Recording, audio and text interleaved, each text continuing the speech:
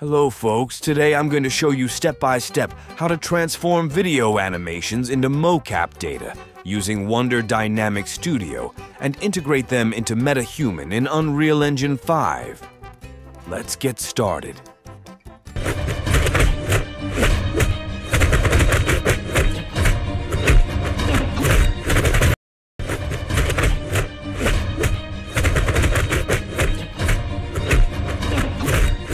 After uploading it to Wonder, we'll move on to selecting a character. I prefer choosing one character for consistency, which will make it easier when we retarget the animation. Just remember to check UE5 scene and camera track options to ensure IK footwalk will be available. Now, we just have to wait for it to finish loading. 1 hour later.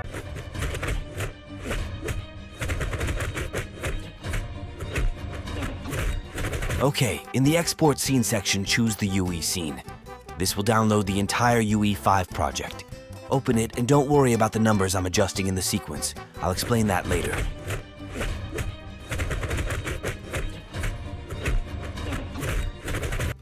Click on the skeletal mesh icon, right-click, and choose Create IK Rig.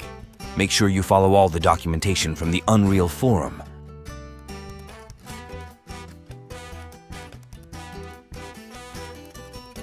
Next, we'll create a new IK retargeter and adjust the bone names and positions to match Metahuman.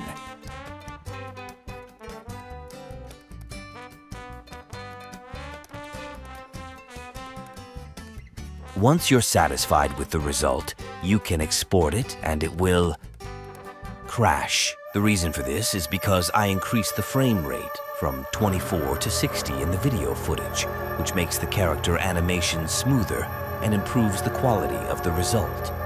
In case you want some slow motion, we'll need to adjust this by bringing the animation back to the default 24 FPS. To do this, first, create an empty sequence, then add 2 characters from Wonder.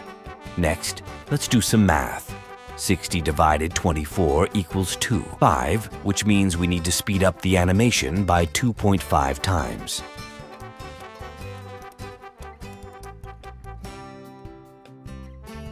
After that, we can bake the animation, and it will convert it to 24 FPS with a smaller file size. Nice!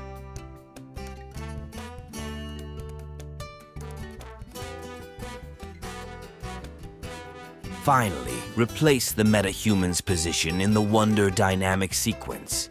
You can start recording some facial animations and put them together, then render it.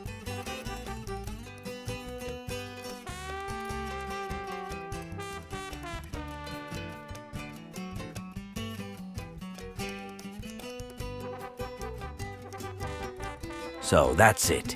Thanks for watching and see you in the next tutorial.